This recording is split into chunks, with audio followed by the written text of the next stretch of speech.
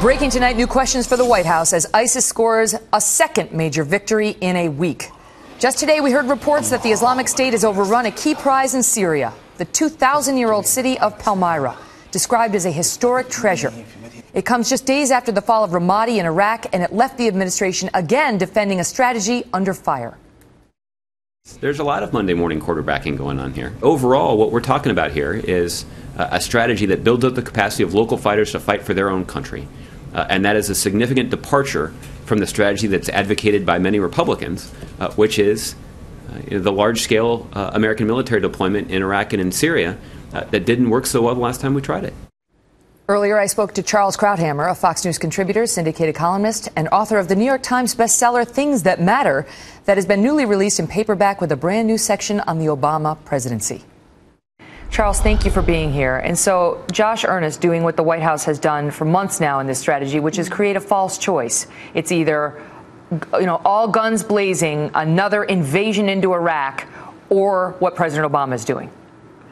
Well, that's exactly right. You present a false choice like that, and then what your only option is indecision, passivity, and defeat, which is what the Obama administration has chosen.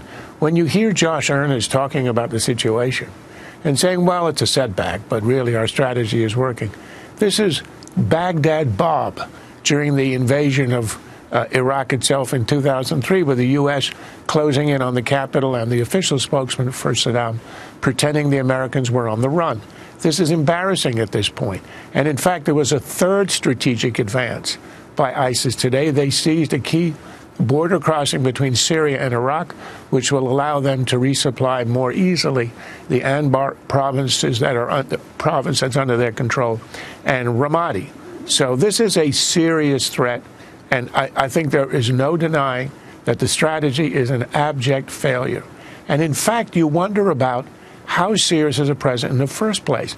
Let me give you one example. The Pentagon said that in the Battle of Ramadi, a key capital in Anbar, we had 135 airstrikes in the last month.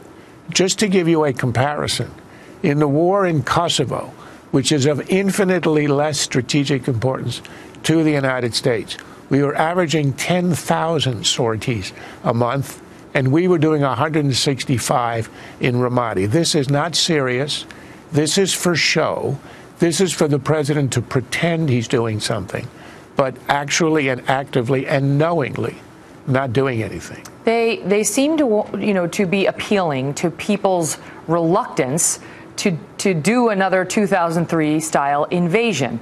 And yet more and more we are hearing people from both sides of the aisle talk about how that we don't have to go that far, but we do have to make a decision about the road we're on now, because it's going to come back to haunt us. This is Richard Clark, who was on another channel today, who worked for Reagan, George H.W. Bush, George W. Bush, and Bill Clinton.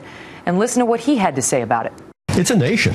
It's got a couple of million people. It's larger than about 36 nations that are in the UN. It straddles the Iraqi border. It's a country. And it's going to train terrorists and send them places like here. People need to decide if they want to go back into Iraq even a little bit. But they have to stop ISIS, because otherwise we're going to have a terrorist state, and it will get around to threatening us here. Charles, your thoughts? Which was why we need a serious strategy. He's absolutely right. This is a state. This is al-Qaeda on steroids. Al-Qaeda was hiding in caves that had the support of the Afghan government, but it was in the periphery. As we learned from the Osama bin Laden documents that were now just released, he knew that that was a sideshow. The real show was the middle of the Middle East. It was North Africa. And that's where ISIS is. ISIS has skipped over the al-Qaeda stages. Bin Laden's idea was to weaken the infidel first and then establish a caliphate. I think the genius of ISIS to understand that the West, particularly the Obama administration, is a demoralized enemy. You can establish the caliphate now, and you will gain adherence, which is exactly what's happening. We went into Afghanistan because they harbored terrorists who aimed to destroy the United States.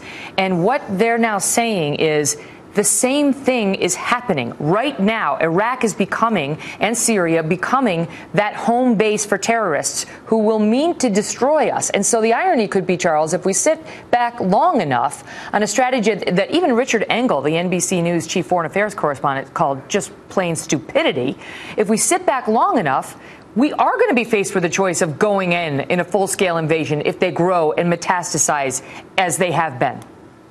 And look, in the end, the greatest tragedy of this is, as David Petraeus, the architect of the surge, told the Washington Post last month in an interview, the greatest tragedy of this is that it was unnecessary.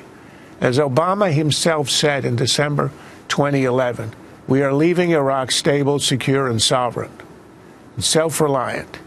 And as a result of the vacuum he created, we have Iran rushing in on one side. It's now essentially in control of the regime in Baghdad. And ISIS on the other side, establishing a caliphate, coming into the vacuum. That was a predictable result. And as Petraeus says, a tragic one, because Obama chose to do it in a circumstance where there was no compulsion for us to completely evacuate Iraq as he did. And that's why we're going to have to redo this, but not by an invasion, but by cleverly using surrogates on the ground and by arming them, for God's sake. Charles, thank you for your expertise on it. My pleasure.